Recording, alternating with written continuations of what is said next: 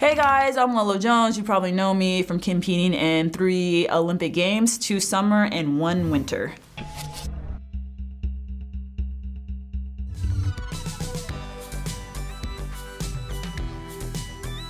I have potential to win this game because I love competing. I thrive off of it.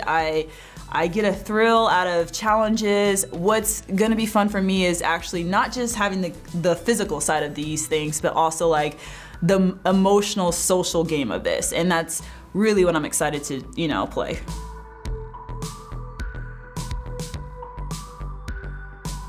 I think the hardest thing for me to be in this confined space is the fact that I'm a runner and I like to be outside and have the sun, on me, and I won't have access to any of that. I honestly will be in this house, I won't see daylight, and just getting these workouts in and not getting stressed out because I'm in this bubble.